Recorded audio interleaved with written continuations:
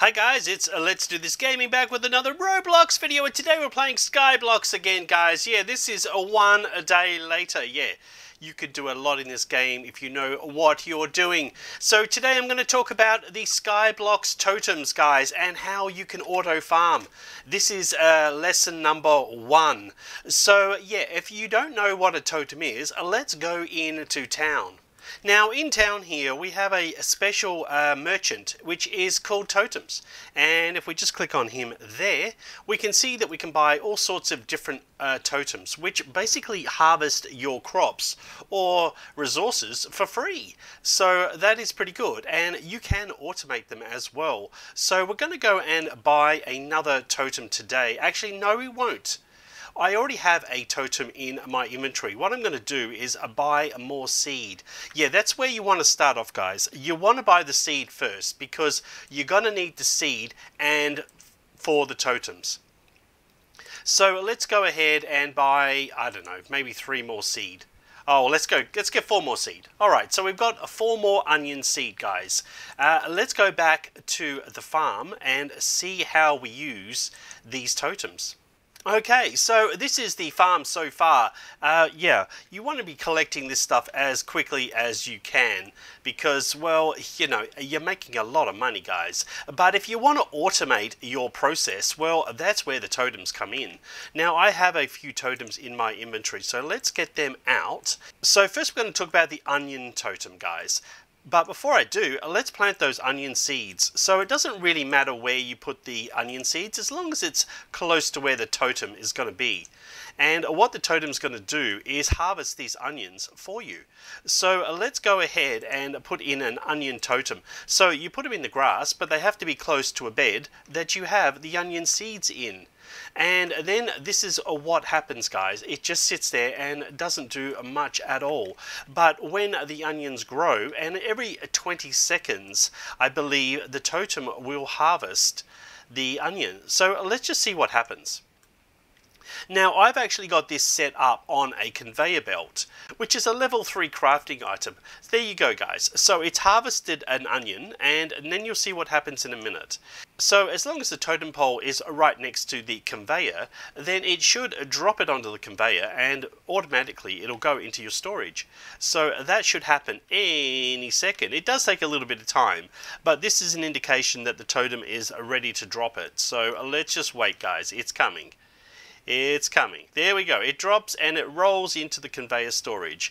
So if we have a look at the storage now, this is the industrial chest, we can see that it can store up to 5 items. Now I've got wheat and onions in here, so you can store whatever you like. So let's go and put a wheat totem down as well. Now again, they can be put anywhere as long as they're next to the conveyor. The thing is, guys, you need a lot of seeds because, well, onions take a long time to grow. Not so much the wheat, but you're not making so much money from the wheat. So yeah, that is the onion totem. And as you can see, as long as the onions keep going, the totem will do its thing. Now, as you can see here, the totem also planted another seed. Now, the only thing with totems, guys, is you don't get extra seeds. So when you harvest the crop, you'll notice over here, let's just quickly harvest. You'll see that there's a +1 in pink every now and again, and that's an indication that you've got a bonus seed. So yes, that is cool when you have bonus seeds because you can plant more crops, but that doesn't happen with the totems, so you've got to keep that in mind. So yes, now I've got a bunch of wheat, guys. Wheat is probably the easiest way to harvest and replant if you're going to do things manually, and look how much extra seed you get, guys. You get a lot of extra seed and you can grow your wheat plot really quickly. Now my wheat here, after I harvest and then replant, I basically get about 1,000 coins.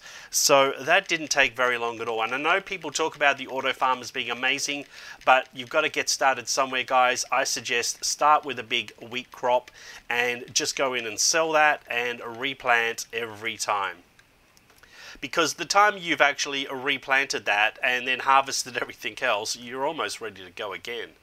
So yes, that is the onion totem, guys. That is also the wheat totem. Now let's go over to the industrial section of the farm. As you can see here, Bloxy Rose has been very busy, guys. She is doing a lot of work with these grapes. Yes, and she's got some exciting stuff to tell you about grapes as well. So her plot is coming along quite nicely. She's going to get into building really soon, because now we're building clay bricks, guys. Yes, we have clay bricks. So these are the totems that you have, and it's a similar sort of concept. If you put a conveyor belt next to them, you can actually auto save this stuff. But basically we can do that, or we can even harvest the actual, well, maybe I can't harvest. Yes, we can. We can actually harvest the actual stone here. So this is ore. Now obviously, yeah, that's not going to work very well with a axe, so you want to use the right tool, guys, because it's a lot quicker. Now this is the clay totem, and again you can do the same thing over here. Why do I have the axe again? Alright, you can do the same thing over here, guys. Yes, this is the clay totem, and now you have clay, and if you have a look at the totem itself, well, yes, it has clay ready for you to collect. So I'm going to go ahead and do some automation on this as well, so that we can put it into storage and just collect as much as we like. Now, the other thing you need to keep in mind, guys, now the automation is done through a tier 3 workbench, so you're going to have to save up for that now, because this has all moved from tier 2, so it's a lot harder. And I'm going to do a video on how to get these sticky gears next, guys, because, well, that's what you need to get some industrial ovens, sawmills and smelters, and then you can get things really moving along. Anyway, guys, that's all I've got time for today. Please like and subscribe, and until next time, it's bye for now.